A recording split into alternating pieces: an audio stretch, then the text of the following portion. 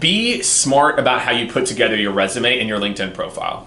And what I mean by that is, like, let's say if you're applying for a job that is an inside sales job, make sure your resume and your LinkedIn profile like positions your previous experience to being applicable to that.